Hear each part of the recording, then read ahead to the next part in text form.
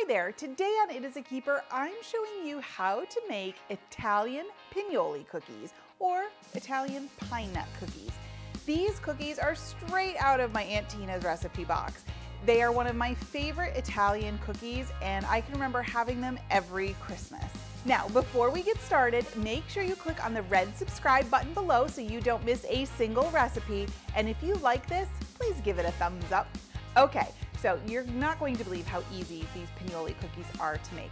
And when I say Pignoli, it's just the Italian word for pine nut.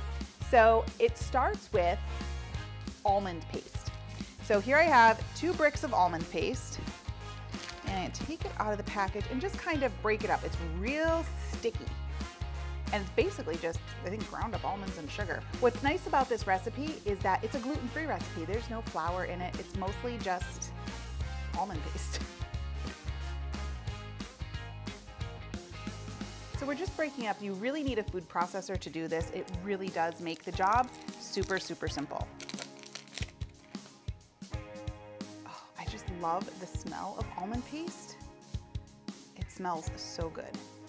And you want to break this up to make the job easier for your food processor. Okay, so now that we have our almond paste broken up, we're just going to add some white sugar. Just get that in there. Click that on and we're going to pulse this until we see fine crumbs.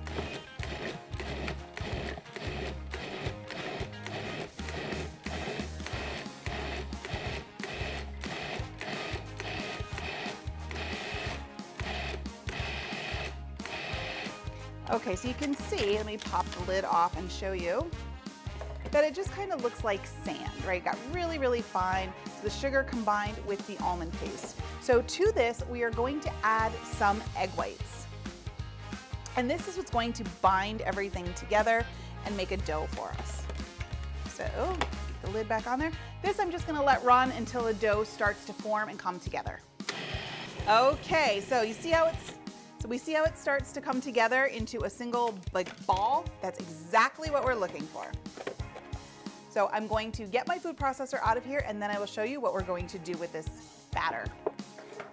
Okay, so we have our cookie dough. It all came together. It's nice and sticky too. So this I found is a great job for a cookie scoop. I'll put a link to this one in the show notes. It makes it so much easier to use, or to scoop the dough. And plus you end up with the same size cookie then every single time. So we're just gonna take a scoop of the dough, roll it in a ball, and then you're going to take one side of that ball and dip it into the pine nuts.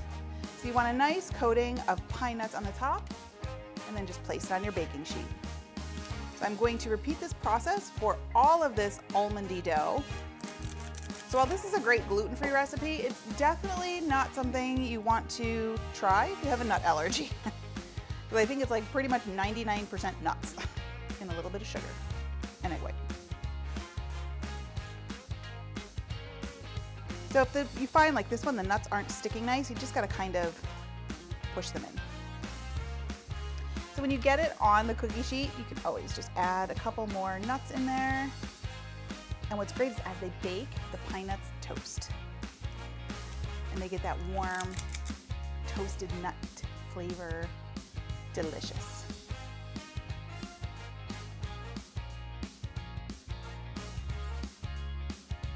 Okay. Last one for this tray.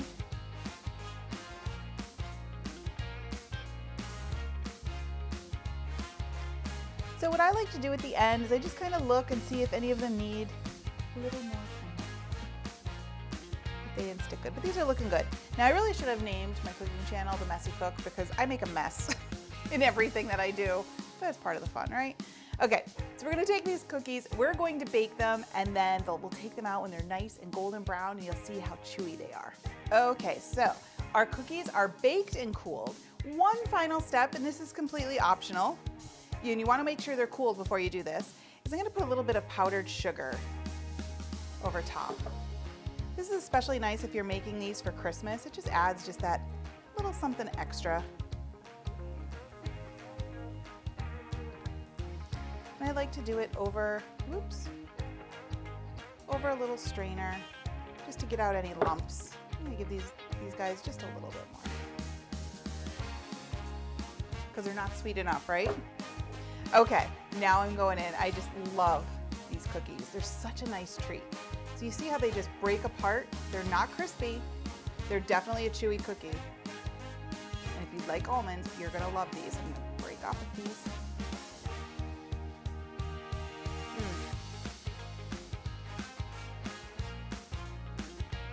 These are delicious. They're so chewy, but they have that crispy exterior, and you get that toasted nuttiness from the pine nuts actually roasting in the oven as the cookies were baking. You guys, these are a decadent treat. You're gonna love them. It's definitely a keeper. Thanks for watching. You can get the full printable recipe in the video description below. Make sure you like, follow, and subscribe so you don't miss a single thing. And be sure to check out the rest of my videos where you can find more of my favorite easy recipes and quick tips. I'll see you next time. Bye.